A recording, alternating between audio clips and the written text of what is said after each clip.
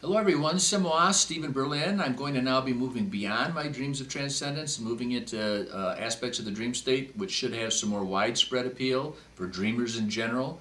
And it doesn't matter what you use your dreams for, dream interpretation, lucid dreaming, creative purposes, metaphysical reasons, a playground for your appetites, whatever. It's all good. Exploration of your unconscious mind.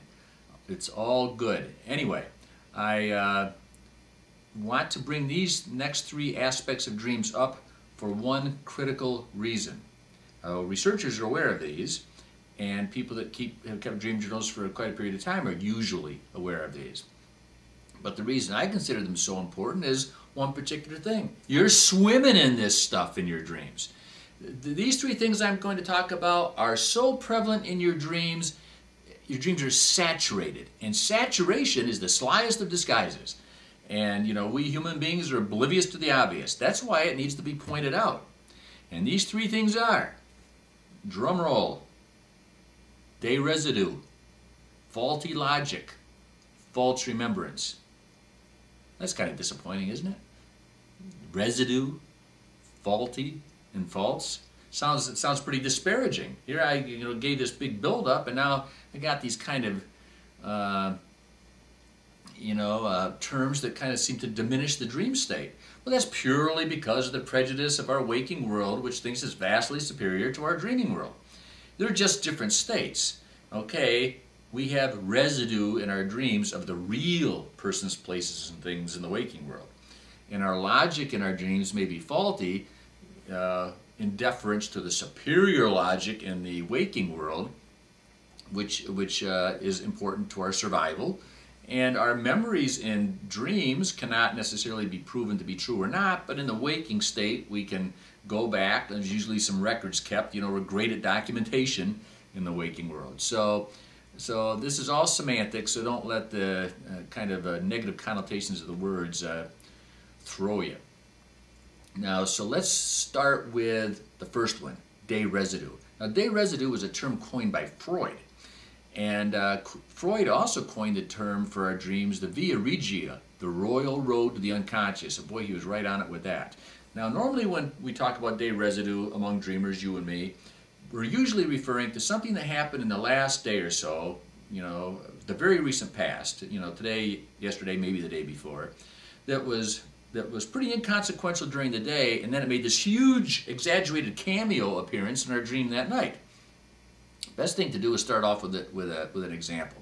When I went to Stanford University, when Stephen LaBerge had his annual dream retreats there, Keelan, his assistant, at lunchtime gave me a chocolate candy wrapped in foil.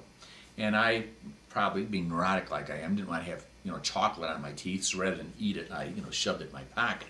Well, then later that afternoon, I'm reaching in my pocket to get my keys or something, and I pull out my hand and I had a mess. So I had to go wash my hand, clean my pocket. Anyway, cut to the chase, that night I had a lucid dream, and I was flying in the lucid dream, and there was a road, a dirt road, it appeared to be, in a field. Well, for some reason I decided to land, and I landed in the road. When I got to the road, it was like mud. It was like wet mud. And then I became like a kid. I sat down in the mud and I began to put my hands in it and squeezing it and oozing out through my fingers and just playing in this mud, having a grand old time and marveling like I always do at the reality of it, being lucid. And I didn't think about it when I was in the dream, but when I woke up I knew instantly that was from that chocolate melted on my hand this afternoon, or yesterday afternoon at that time. So that is classic day residue. Day residue is usually something that's a little bit out of your habitual routine, something that doesn't happen every day, something that's a little bit uncommon, or if it is a common occurrence, on a particular day it got presented in some kind of an unusual or uncommon manner. And these uncommon things that are relatively insignificant, I mean the chocolate on my hand didn't seem insignificant to me, but but generally speaking, isn't that critical? And it turned from this little melted chocolate into this big pit of mud. Now, it could have turned into a latrine, and then it could have been a much less pleasant dream. Although, in a dream like that, I would have been able to test the sense of smell in a dream. So you see, I always get something good out of a dream, which I've actually done before, and with that particular substance. And I got to tell you, the sense of aroma does work in a dream. It was an invidious vagrant of fruit, was how I wrote it down. Even made up words for it. It was so aromatic. Okay, I'm getting off the subject here. All right, so now also a day residue can be things of almost briefly, even hardly hit our consciousness. You overhear a word at a table next to you in a restaurant. Somebody mentions, you know, some city. Then that night you dream about the city. Things that hardly make it into our awareness, our dreams really throw at us. Now, whereas day residue typically refers to the very recent past, I would have to say that realistically speaking, our dreams are made up entirely of day residue from a lifetime of days. In our journey from the cradle to the grave, our dreams consist entirely of day residue. We're sensory input mechanisms, and everything we bring in ends up in our dreams and processed through our dreams somehow. And that's not just persons, places, and things. That's also storylines and fears and anxieties and emotions and love and all of this stuff. It's all in our dreams, and it all, we'd have to acknowledge, comes from our waking world. Now let's use an example of a tree. Now, a tree usually isn't considered day residue in a dream, but it was day residue as a child when you perhaps first saw a tree. But now that you've seen a million trees, well, you wouldn't really call it day residue when a tree appears in your dream, and you're not likely to recognize the tree as anything significant because of that. So now, and another example of things being day residue, would you dream of laptop computers, for instance, if computers didn't exist in the real world? Probably not. But this opens another question for dreamers to discuss, and that is, can you dream things that never really happened?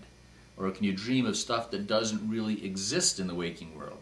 Now, this is another fascinating subject, and because of my dreams of transcendence and some of your own dreams, this is, you can see where we can get into a whole new realm here. So, and just keep an open mind about all this stuff. That's all I can say, and that's all we all should do. Okay, so I think that does it for day residue, and I want you to know that ultimately I'm going to open up, when I finish these discourses, I am going to open them up to comments. But if I had opened them up to comments at any point in time, these wouldn't get done. You know, I would get too distracted, and I'd get annoyed with people, and you know, and I'd be feeling a need to justify some comment or have to answer some criticism, and you know, don't need that. So anyway, but I will eventually. So bear with me. I want to thank you, as I always do, for being here. I'm moving on next to faulty logic, and then on to false remembrance. Both interesting topics. This has been Discourse number 7, so I hope you're becoming familiar enough with me now that maybe there'll be a synchronicity or two in your life that will remind you of these. I hope so.